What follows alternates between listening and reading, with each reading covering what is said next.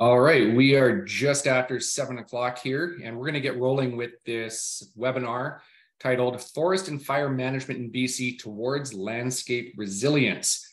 We're joined by a great panel tonight. We have Tracy Andrews, who's an RPF manager for audits and investigation for the Forest Practices Board. Tracy is a registered professional forester with over 20 years experience in forest management all over BC, and her favorite projects include collaborating with First Nations and local communities, integrated resource management planning, and investigating special reports for the Forest Practices Board. We've also got Nick Reynolds, who's manager special projects for the Forest Practices Board. He's a registered professional forester with a master's in sustainable forest management from UBC. For the last 25 years, he's worked for First Nations, industry, government and academia in wildlife biology, silviculture, land use planning, timber supply, and forest certification across Canada. We have Bruce Blackwell, who's an RP Bio and RPF and a Master's of Science. Senior consultant. He has more than 33 years experience as a professional forester and biologist, primarily focused in fire and forest ecology, forest management, fire management, wildland urban interface planning, forest policy, and practice audits and reviews. He's considered a provincial expert in fire and fuels management and has managed numerous projects related to fire risk identification and mitigation. So just like every other one, we will have questions rolling in on our platforms. If you have a question for these guests, please type them in and we will get to them at the end. So this is going to be a fun one. I expect some great questions, some great information rolling out. So without further ado, I will turn it over to them. Thanks, Steve. Just gonna move this over here. All right. So thanks for joining us today, everybody. We're super excited to be here to talk about this project with you all. I'm speaking to you this evening from the territory of the Ucluelet First Nation in stormy downtown Ucluelet.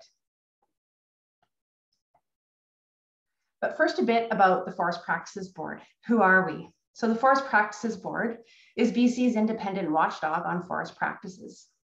We have the authority under the Forest and Range Practices Act and the Wildfire Act to carry out audits, investigate public complaints, initiate special projects, and appeal determinations to the Forest Appeals Commission. Our board includes a board chair and 5 appointed board members comprised of experts in their field with a diversity of knowledge and experience.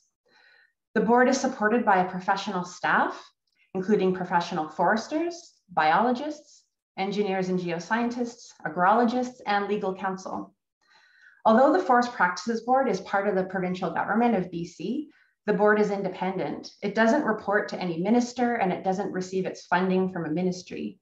The board operates independently, deciding what audits and what special projects it will carry out and what recommendations it makes. The board uses the legislation to fairly and equitably carry out its mandate. Our reports demonstrate our independence, many of which recommend improvements for the government as well as industry. So we started out planning to write a report about landscape fire management, but we quickly realized that in order to be successful at that, there are policy issues that need to be resolved. So we ended up publishing 2 reports, a special report and a technical bulletin. We're going to talk about both of those with you tonight. The special report addresses the need for provincial leadership and a vision to direct and align provincial policies. The technical bulletin speaks to the land managers whose activities have a direct bearing on the health of BC's ecosystems. It summarizes the principles of landscape fire management. All of this work is based on the interviews, experience, and knowledge shared with us by the diverse group of more than 30 experts from BC, Alberta, and the US Pacific Northwest, including forestry and fire practitioners, social scientists, and experts in fire ecology, fire behavior, fire and forest modeling, and Indigenous fire stewardship. So the chair of the board can choose to do a special report on a topic that is in the public interest. This special report is the first in a series of reports about wildfire that the board's working on. The board chose this topic to move the dial on forest and fire management toward the goal of managing for resilient forests. This aligns with the board's strategic priority of encouraging forest and range policies and practices that are adapted to climate change effects and support ecological resilience. So this special report calls on the provincial government to act now and lead BC's transition toward landscape resilience. Achieving this paradigm shift will require a province-wide vision and action plan that aligns policies and programs across all levels of government and integrates landscape fire management into the land management framework in BC. Fire prevention and suppression policies over the past century have resulted in a decline in fire frequency. Today, many landscapes are in a fire deficit. And as a result, the amount of coniferous forest area and dead woody material in the forest has increased. Areas of deciduous forests, meadows, grasslands, and sparsely treed woodlands have diminished. These high fuel loads, coupled with the shift from a mosaic landscape to a more homogeneous one, has increased the vulnerability of landscapes to uncharacteristically large and high severity wildfires. Forest management approaches have also influenced the pattern and distribution of fuels. Clear-cut silviculture systems, reforestation and free growing policies, and the elimination of broadcast burning have contributed to the homogeneity of the landscape. These fire and forest management policies also interrupted Indigenous fire stewardship. Throughout their history, many Indigenous peoples used fire as a tool to manage their lands to achieve a variety of cultural and ecological objectives. Cultural burning was generally applied during low-risk conditions, such as in the early spring or late fall. Cultural objectives included increasing the abundance of preferred resources, such as berries or medicines, forage and game species, or promoting desired landscape conditions, such as fuel breaks near communities, and contributing to a symbolic and sacred relationship from which humans and nature both benefited from the fire. So look at how this Washington landscape changed over time due to lack of fire between 1936 and 2012. More recently, the more recent picture, this landscape has fewer meadows and sparsely treed areas, which much of the existing forest is dead or dying, contributing to a fire hazard. This California example is similar. This landscape is much more homogeneous now, with a more continuous cover of coniferous trees.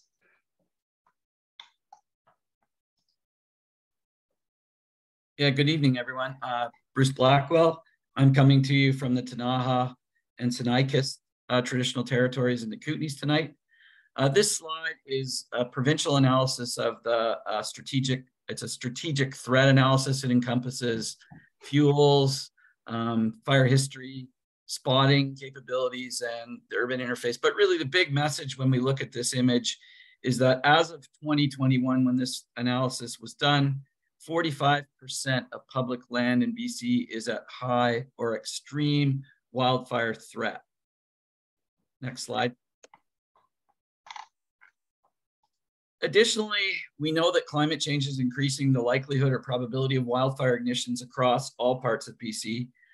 The BC Wildland Fire Management Strategy reported that the wildfire seasons have been increasing by 1 to 2 days per year since 1980, and that climate models indicate that by 2050, summers throughout the province will likely warm by an average of 2 to 3 degrees. Comparing these 30-year, this graph is a 30-year climate norm with current and future climate projections. It highlights alarming trends in fire weather.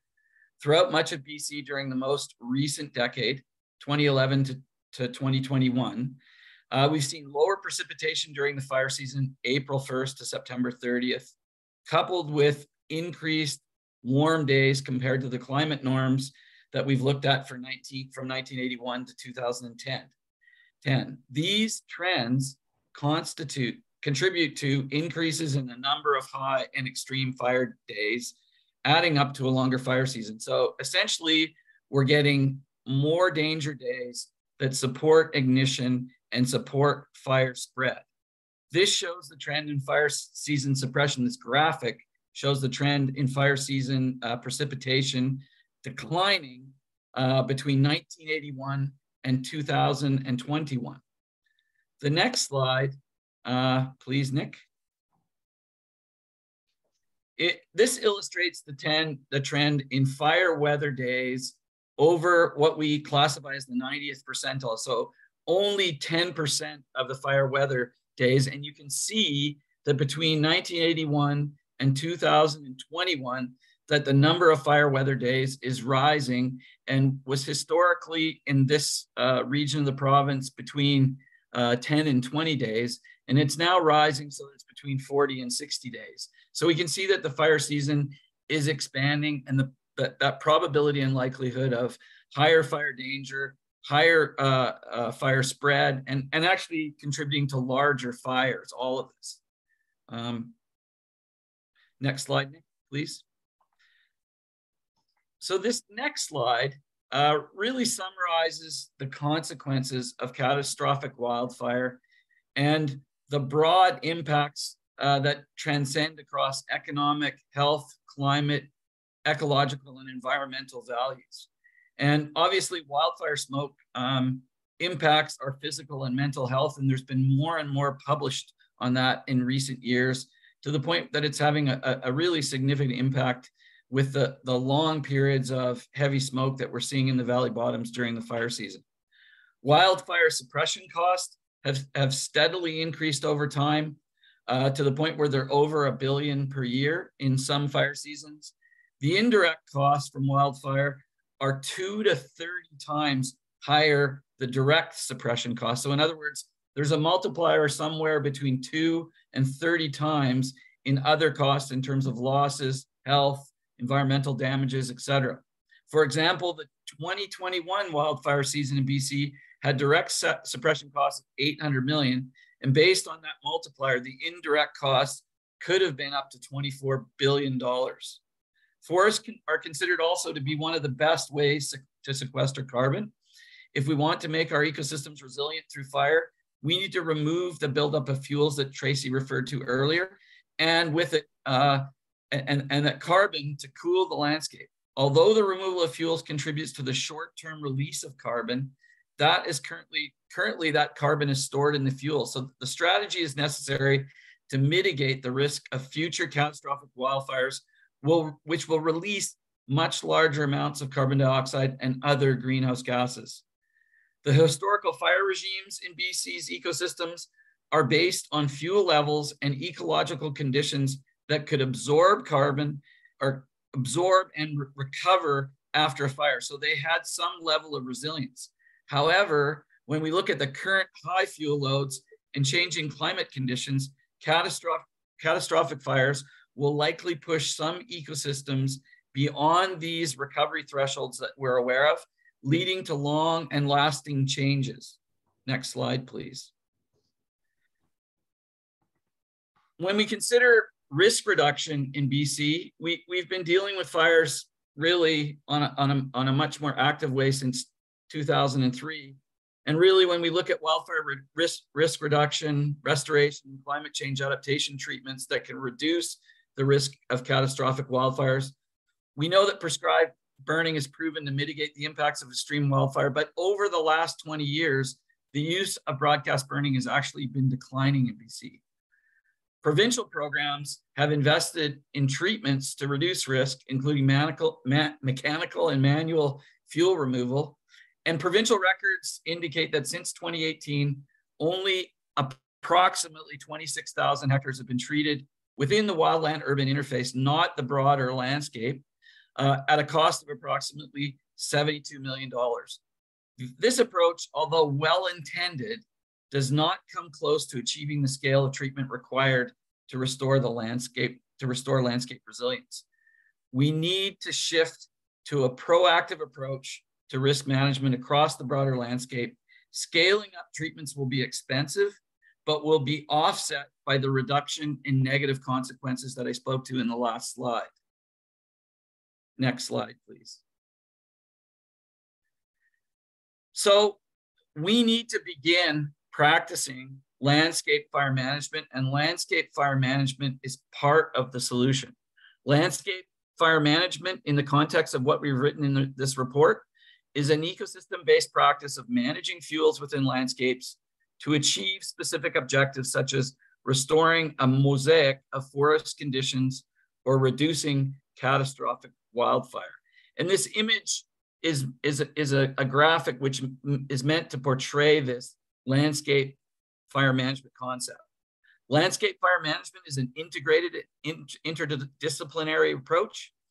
It is implemented both through Indigenous fire stewardship and at an industrial scale, integrated into the planning and business cycles of the forest industry, transportation, energy sector, and protected area management. It is not just focused on the timber harvesting land base, it's focused on the whole land base. To help illustrate LFM, imagine a landscape as a box. The edges are areas of low fuel, either human-made or natural, that can help to contain or slow wildfires within a specific area. And inside are forests and the many values they provide. Landscape forest management or landscape fire management initially focuses on modifying fire behavior at the edges of the box by treating a small portion of the landscape to affect the size and impact of fires when they occur. Treating the edges is the first step. Really what we're looking at is a longer term goal of LFM to treat the inside of the box. We've got to start at a large scale and move to smaller scales. We've got to contain these fires within certain landscape boundaries and then work within those landscape boundaries to reduce the overall risk. That includes a distribution of treatments, including fire, over time and space, to achieve a mosaic of ecosystems that are resilient through fire. The combination of these successional stages and fuel conditions determines the diverse patterns of future fire behavior and severity. Next slide. Thanks, Bruce. I'm Nick Reynolds. I'm joining you from Victoria, from the traditional territories of the Algonquin people. And as Tracy mentioned, we heard from a wide range of wildland fire experts over the course of our project. And many themes came to the surface, including several principles that seemed practical for those implementing landscape fire management. So our technical bulletin was meant to add to the conversation, promoting this integration of forest and fire management in BC. So these are some of the solution-oriented ideas that we heard when asking the question, what is landscape fire management and how do we practice it? It starts with defining the landscape.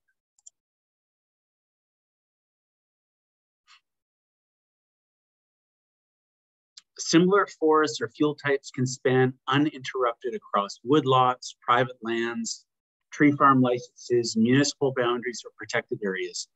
And wildland fire rarely follows these administrative boundaries.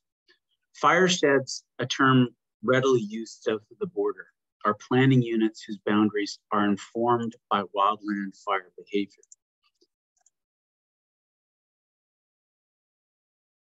Fire containment or control features make up the edges, such as natural low fuel like wetlands or water bodies, topographic features like ridgelines or ecological transitions like grasslands or alpine. These boundaries also consider man-made low fuel areas such as agricultural areas, existing road, rail, or transmission corridors. And they consider tactical wildland fire suppression factors like access. These units might range up to the tens of thousands of hectares. They may be nested into or complement existing planning boundaries, such as this example landscape unit, which we're using just for illustration purposes. It doesn't represent any formal planning. And this is in BC Southern Interior's humid continental highlands. Defining this landscape is a foundation for cross-boundary collaborative fire planning, helping integrate suppression and prevention activities with common wildfire objectives across jurisdictions and resource sectors. The next principle is to understand the current and projected environmental conditions. So how do we expect wildfire to move through our landscape? What type of fire do we expect? Is it ground, is it surface, is it crown? And how big might these fires be? How often might they occur, and how fast might they spread and in what direction? These questions have some predictable answers. We can look at past fire patterns, for example. When was the last time an area burned? This illustration shows large fires from the 20s and 40s to 40s, but almost no fires since. We can talk to Indigenous stewards and traditional and local knowledge keepers about the role of historic fire. We can look at things like ignition patterns. Where do we expect lightning or human-caused ignitions? We can look at fire weather, like Bruce had mentioned, seasonal trends in precipitation, or temperature during the fire season, or things like wind direction patterns.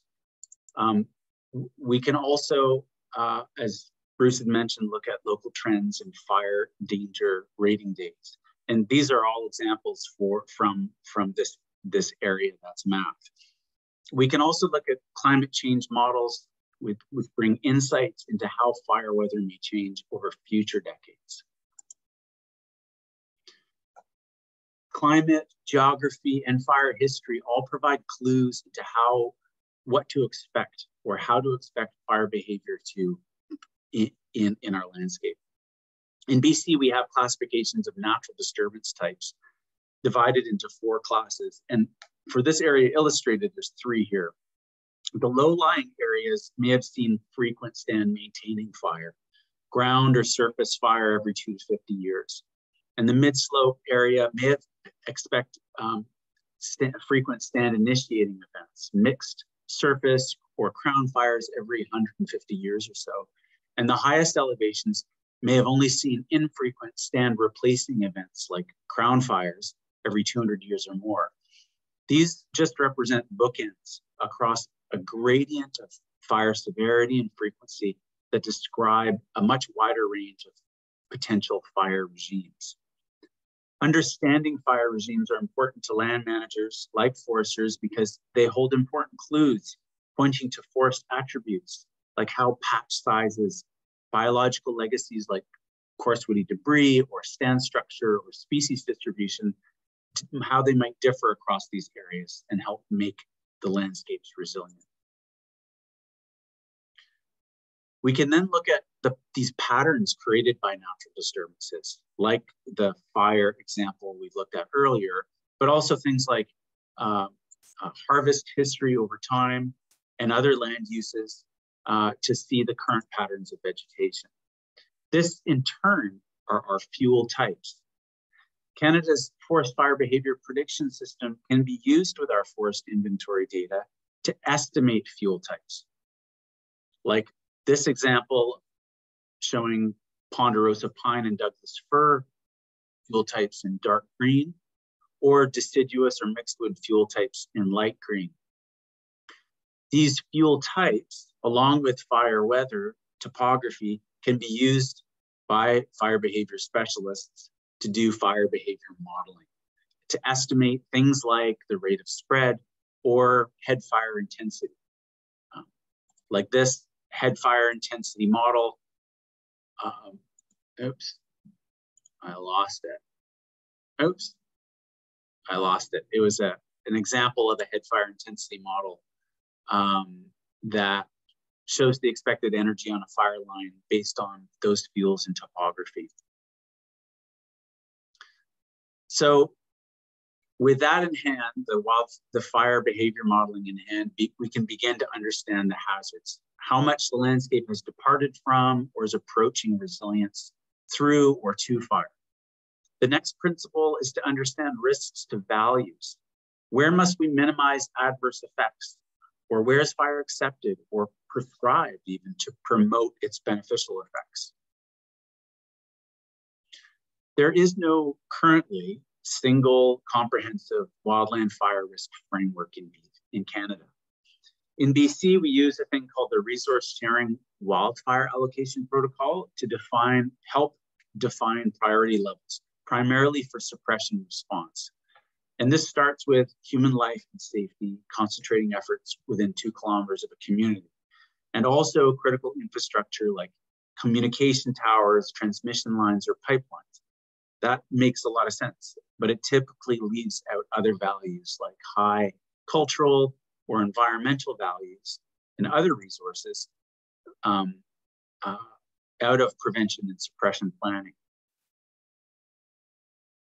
Landscape fire management extends that beyond the wildland-urban interface, or WUI, to include regionally important values like community watersheds, as shown on this map, traditional use areas or wildlife habitat, old growth forest, or areas of merchantable green timber.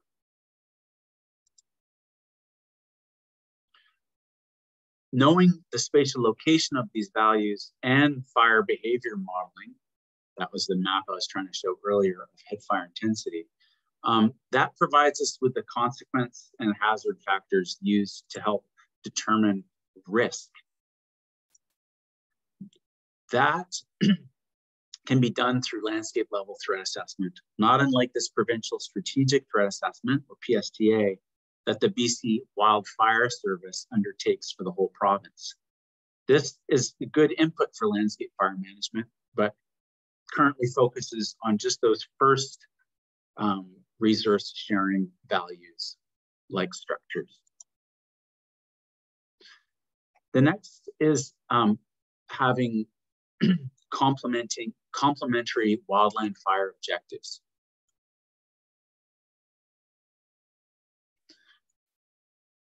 So those objectives are going to be on a gradient of intervention, but they all should consider spatially specific fire behavior outcomes. For example, some areas will require a lot of active risk reduction, such as around communities. This is the area that Bruce and Tracy mentioned earlier, where there's a lot of work ongoing throughout the province through things like plans like community wildfire resiliency plans. But because LFM extends activities, these active risk reductions beyond the interface areas, it would include prevention or restoration for places like community forests or other values mentioned earlier. Other areas could be managed to minimize unplanned fire, limiting potential fire behavior, providing wildfire response decision makers with a broader range of options to minimize adverse effects and maximize the beneficial effects of fire in the landscape. Other areas may emphasize strategies to restore fire to the landscape, like they're doing in Banff and Jasper and Yoho, for example, by using historic fire regimes across varying ecoregions as a reference for fire type, size, and frequency of return to calculate an expected annual area burned. This is where the fifth principle really comes in, which is we need to be coordinating this intervention, using the skills and expertise of fire management specialists, land managers, including forest tenure holders and professionals, to implement objectives across different areas of land use. These wildland fire objectives are implemented using strategies. Some of them are passive or active to meet targets. Passive strategies might include using a modified response, which is includes letting an area burn, whereas active strategies might focus on converting fuel to less flammable fuel types, reducing fuel quantities, or isolating fuel, breaking the continuity of fuel through things like conversion or fuel reduction. These active strategies might only occur in limited areas across the landscape, where an objective like protection or risk reduction considers fire behavior and also tactical considerations like access. So some strategies might only occur in low fuel corridors, such as landscape level fuel breaks that are anchored, accessible, and defendable. In areas of high risk where wildfire objectives, with high risk, establishing fire tolerant stands may consider lower densities or more fire resistant or resilient species, including deciduous trees. These are species whose rooting habits, branching patterns, bark thickness, or the lower levels of volatile compounds help them make them more resilient to fire. Another related strategy that considers these same species is when we design low flammable retention, particularly in areas like in-block reserves.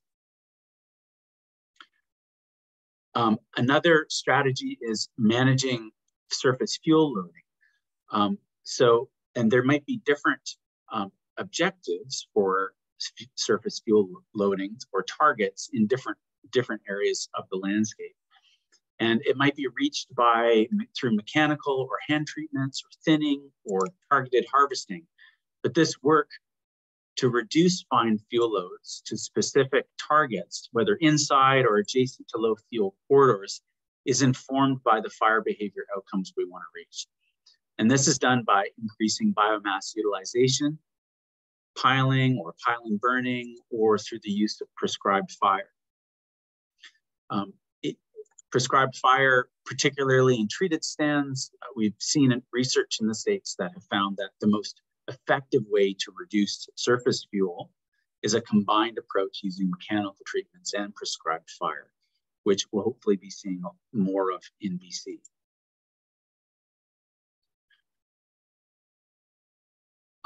Two other active strategies to reduce fuels commonly are used in shaded fuel breaks are increasing crown base heights and reducing crown fuel loads. Increasing the height to live crown involves removing ladder fuels, so decreasing the chance of fire spreading from the ground to the crowns to help prevent a crown fire. And reducing crown fuel loads is when the main canopy provides enough continuous fuel for a fire to spread from crown to crown. Thinning that overstory may be necessary to lower the risk of an active crown fire. But to a level that doesn't expose the stand to too much increased winds or reducing shade so much that it causes surface fuels to dry out and regeneration to increase. Lastly, isolating fuels may take the form of primary or secondary fuel breaks, which may include full vegetation removal, or as discussed earlier, shaded fuel breaks. So these landscape objectives with clear fire behavior outcomes may therefore require things like road locations or a forest cut block's shape, size, retention, and regeneration to consider things like fire regimes or fuel types, the values at risk, or the post-treatment fuel loading. It isn't easy and requires policies to align to help enable landscape fire management.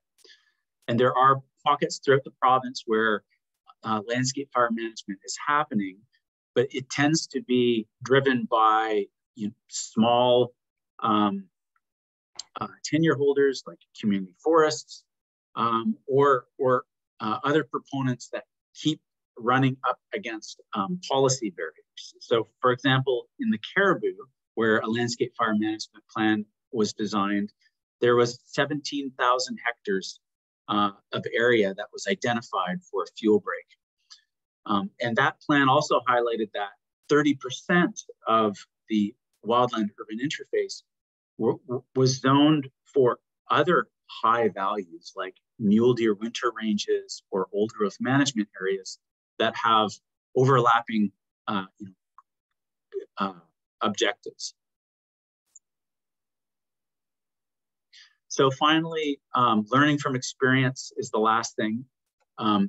Landscape fire management, it's iterative and ongoing. It needs to be periodically updated to recognize changing infrastructure, forest harvest, change in natural disturbance and vegetation growth that affect patterns of fuel over time.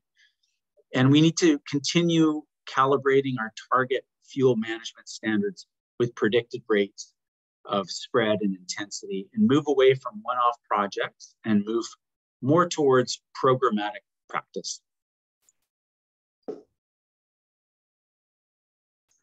Thanks for that, Nick.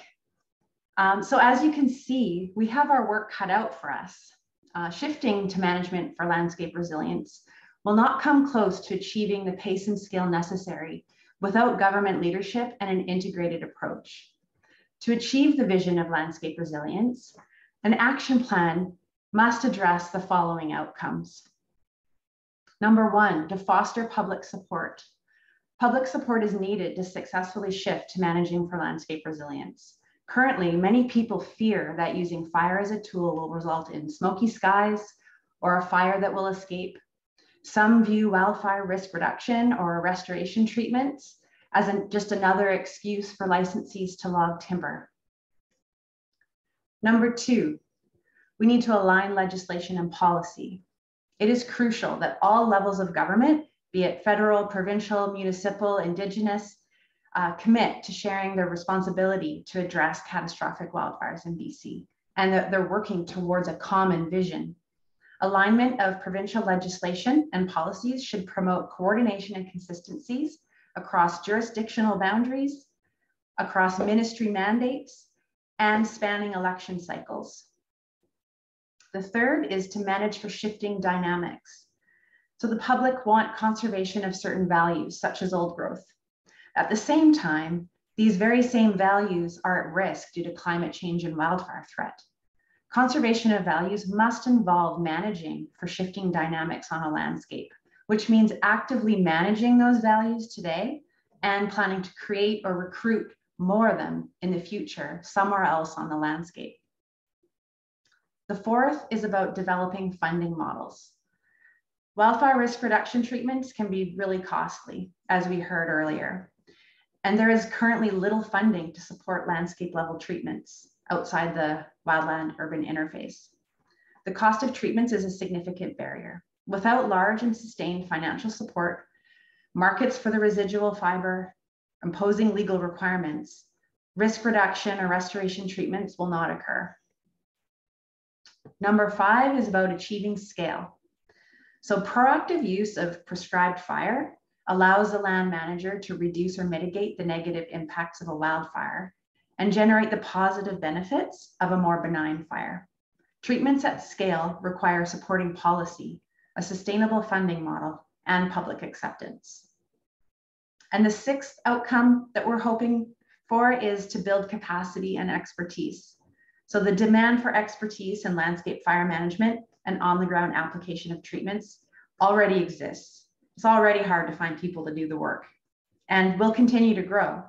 Increasing access to formal education, training, and professional development is critical to achieving the scale of landscape fire management required to improve landscape resilience.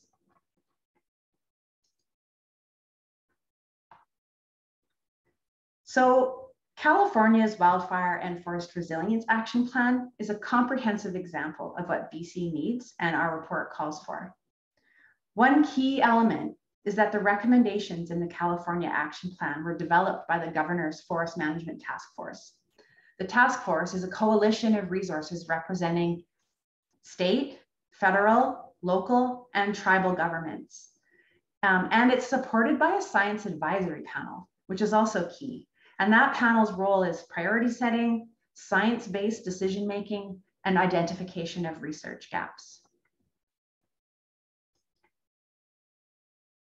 So in our special report, the Forest Practices Board recommended the provincial government lead the development and implementation of a vision and action plan for landscape resilience that will align policies and programs across all levels of government to enable landscape fire management to occur. So we want to leave you with the following take-home messages. We need leadership, a vision, and coordinated and collaborative action. The pace and scale of that action must surpass that of wildfires. We must integrate landscape fire management into the land management framework in BC. And land managers should be considering how the work they're doing today can play a role in implementing landscape fire management. Thanks, everybody. That's our presentation.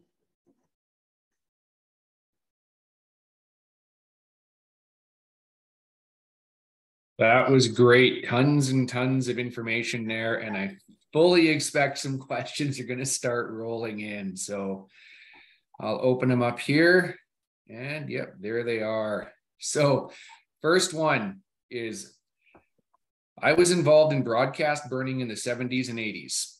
I see that there is virtually none being done now. Why was this fuel treatment mode dropped, and could we see it coming back? Great question. I'm going to look to Bruce Blackwell, our most experienced panel member, to answer that question. I knew I was going to get that. So it is a great question. When I started in this business, I worked up in the Skeena region. And in that time in the 80s, we were burning about 500,000 hectares a year. I think the number now is below 10,000 hectares a year. And largely, it's a combination of a number of factors. First of all, escaped fires in those days were tolerable because there weren't as many values on the landscape. But probably the biggest fundamental thing has been physicians' concern for smoke and the smoke effects on health. Many of the drainages in BC are already affected in the winter by accumulations of industrial smoke. And there has been research that has shown that industrial smoke has led to higher incidence of related cancers. And so there's been a very strong and resistant lobby by the physicians in BC, and they've successfully restricted smoke. The other thing is there's regulations, venting index, timing of burning, and a loss of capacity in people that have the experience. So I don't want to pin it on one specific issue, but it's a combination of issues. And somehow we have to overcome this, because I always tell people that we need to tolerate a little bit of smoke under controlled conditions rather than accepting these large amounts of smoke that are occurring under uncontrolled conditions that last long periods of time during, inversions that bring the smoke into our communities and hang in there for weeks at a time. There has to be a change in mindset if we're going to successfully deal with smoke management. Excellent response. So I'll grab a question here that's been sent in via Facebook, and it says, awesome presentation. I'm keen to hear what each of your responses are to this. What can we as members of the BC Wildlife Federation do to further this mission and vision of the LFM? Good question, and thanks for that. I think that from a conservation perspective, we need to be able to create that dynamic management shift from put a line around it and protect it, because we fought incredibly hard to set that area aside for whatever value it might be it old growth or ungulate winter range or what have you, and recognize that, we either need to actively manage those areas so that they remain healthy and resilient, and think about, if something does happen, where can we start recruiting? Like I mentioned in the presentation. I'm going to leave it at that and pass it over to Nick. I think I would just add that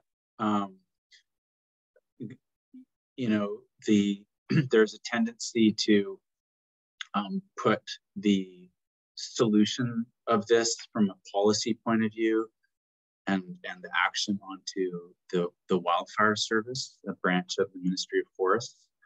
And I think if the Wildlife Federation were to echo to the government that, in fact, this is a much broader issue that affects, all the sectors, including conservation and species at risk, that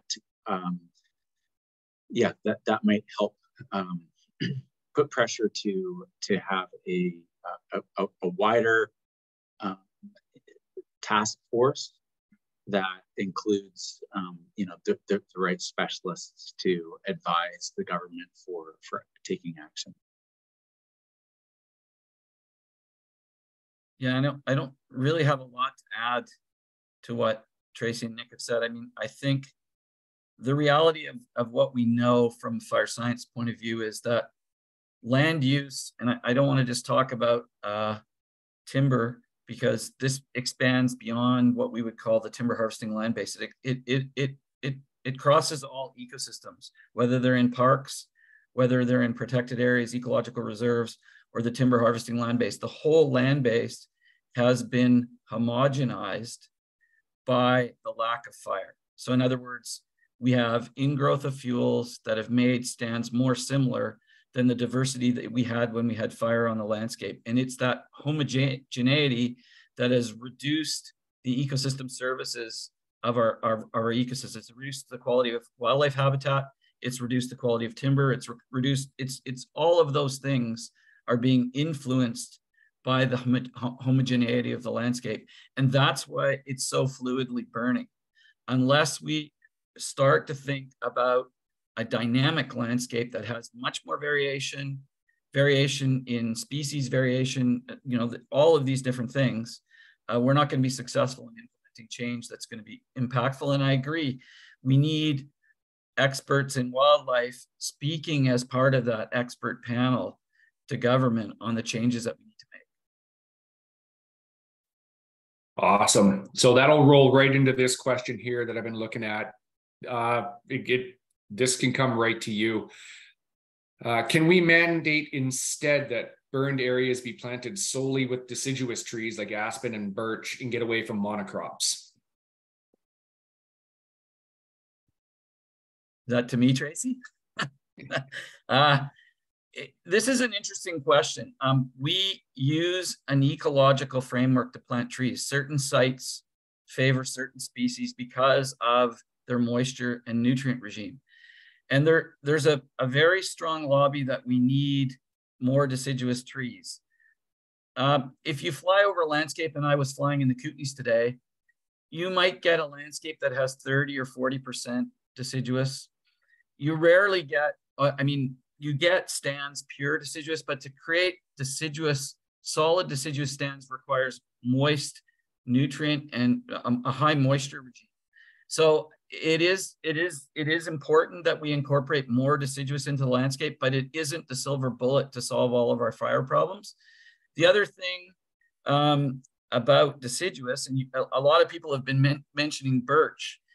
Birch actually, because of its peeling bark, if you talk to fire people in the fire community, that peeling bark that comes off birch is the best firewood you can put in your fireplace. Most people know that when it cures, it burns better than any other wood species. So one, birch has high flammability, but the second thing is the bark creates embers, lots of embers, and you'll get much more spotting if you have a birch stand compared to an aspen stand. So you know what? Everybody looks for a silver bullet to our fire problems. I want to go back to that word heterogeneity, because I think that's the important. We don't want to overplant deciduous now because we think we've cleansed the landscape of that species. I think I agree there's certain landscapes that need more deciduous, but there are a lot of landscapes that have deciduous, and we have mixed fuel types that burn just as high intensity as we do conifer.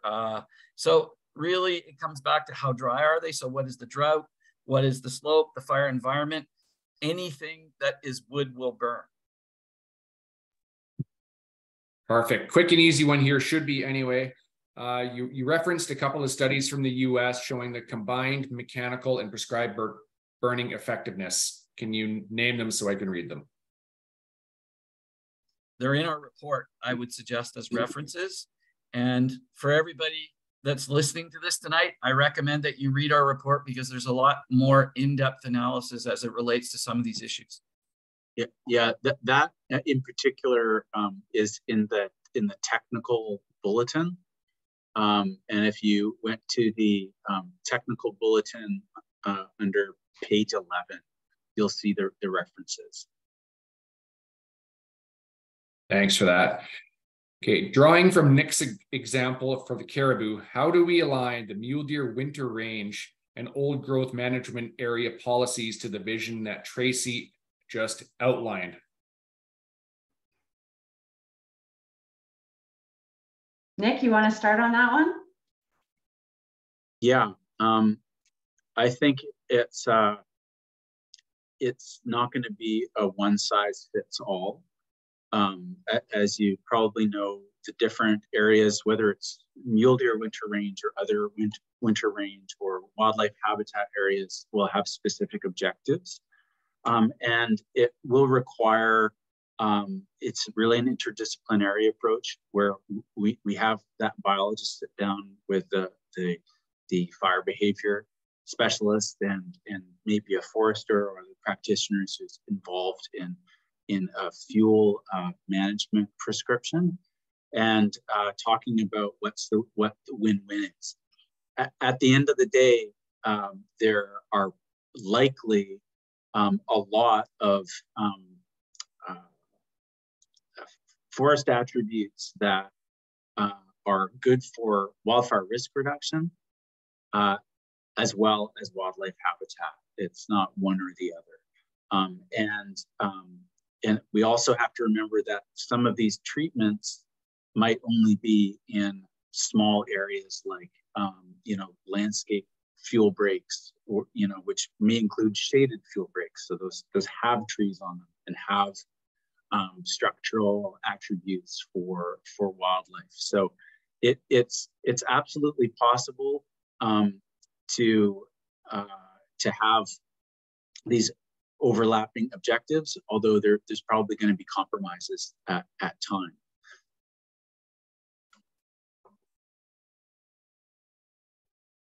Excellent. Okay, is there any recognition or effort towards mandating that logging companies clean up their clear-cut areas and not leave behind so much trash of unwanted trees after they slash and cut an area? Can we establish legislation that mandates that they both thin out dense groves of conifers every 10 years for everything they own and mandate they clean up the downed lots? I am going to point to Nick again on this one because he has an ongoing project that is kind of looking at some of this stuff. So Nick, do you want to talk about that? So there is, under the Wildfire Act, a requirement for licensees to abate fire hazard. Unfortunately, there's not a lot of those assessments, or often those assessments aren't necessarily done, and there's lots of room for improvement in BC, particularly when it comes to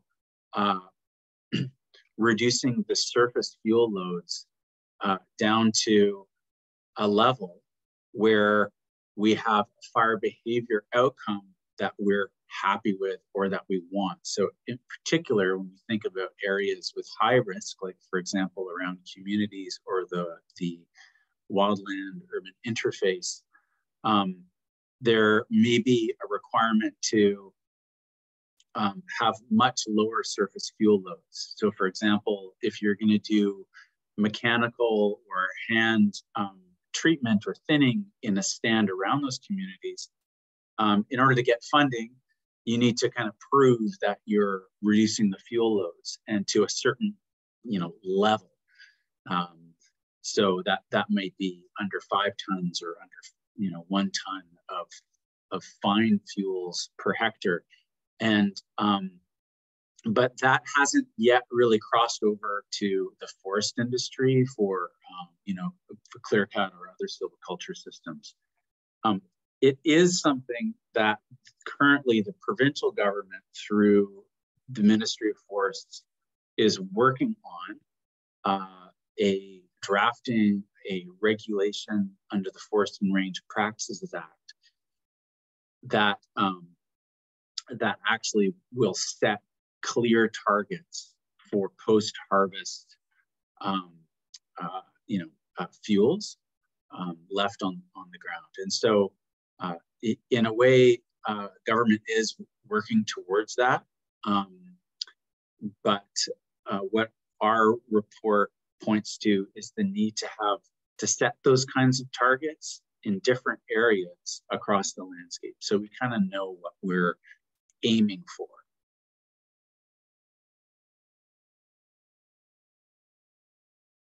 Excellent. How are you guys doing for time? We've got a bunch of questions, and I know you guys are on a time limit here. I think we have time for a couple more questions. Okay, perfect. Okay, I'll start at the top here. Are there any programs that are designed to benefit private landowners, such as large ranches in the South Okanagan? Bruce, you're probably our most there is hardware. Yeah, so there is a Fire Smart for farmers and ranches that was developed. I actually worked on that project for several years.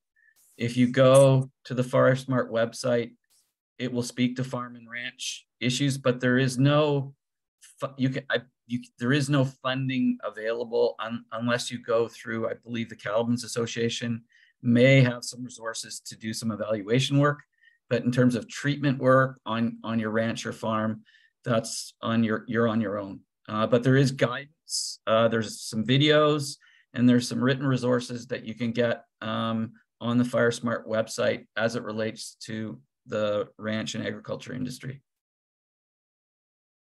Perfect, quick and easy. Are you aware of any treatment machines such as used in Europe, like the Hatas limbing machine? This could work great in space stands to eliminate ladder fuels. And then he supplies a YouTube video. That's not anything that I'm aware of, but Bruce, again, or maybe Nick has something to add there. I mean, my only concern is, does it actually remove the thin material or does it leave it on the ground? Because if it's leaving it on the ground, it's a fine fuel hazard. And I don't know anything about that machine. Perfect. Yeah. Yeah, and I don't know that specific machine either. But one thing that we have heard is in terms of efficiency of doing this work and this integration from the forest industry and fire management is those machines that when they're doing thinning treatments that do whole tree removal essentially is can be the best if the objective is to lower fine surface fuels. Perfect. Okay, there's another one here that could be quick, but I'm not sure. Is your report penetrating the forest landscape planning process that is now underway? Yes, I mean, to a certain degree. I mean, the Office of the Chief Forester definitely is in tune with it. And I know, like, we have been contacted by some groups that are involved in the forest land with some of the new pilots, looking to us to participate in some of their initial sessions. So they're definitely, this is on the radar screen for sure. Thanks for that. Another one that could be quick. Any engineers you recommend working with? I'll pass on that one. Me too. Read the report. Okay. I probably won't tell you either. Okay, let's make this the last one because we're rolling over the time you guys gave us. So, Bruce, you mentioned the LFM should have a distribution of treatment over time and space. How do you see this being implemented inside of the forest landscape planning processes in BC? Well, that's a great question. Really, we got to start at the scale of the landscape that we're working at, and I think Nick spoke to that in that we're identifying the box. So really, we want to keep fire to begin with within that landscape and not have it spread into other landscape units. And then we have to begin to tackle it by compartmentalizing it using road corridors, transmission corridors, areas of non-fuel, areas of riparian. So we need to think about what features of the landscape are of that study area, we're going to break it up. And ideally, we begin to break it up over time using those broad-based, what we'll call non-fuel or fuel break areas. And then gradually we move to the stand level, where we're doing things at the stand level that stop individual stands from burning or spreading fire across other parts of the landscape. But it's, you know, we've had 100+ years of fire suppression. We don't have the resources and we don't have the money to do this all at once. So we've got to start at that higher level planning unit and move down into smaller planning units. The other thing that we're trying to achieve, if we really want to reduce or introduce fire into the landscape, we need to make sure that our fires that we prescribe are not going to escape out of the areas that we want to treat. So for example, there was some prescribed fire years ago done by the National Park Service in the US around Los Alamos. They didn't properly reduce the fuel load to accept the prescribed fire. And it turned into a tens of millions of dollar fire because it threatened the Los Alamos Research Station. People in parks were removed from their jobs because they didn't recognize the scale of hazard that they were trying to reduce and the implications of trying to burn without these building blocks in place.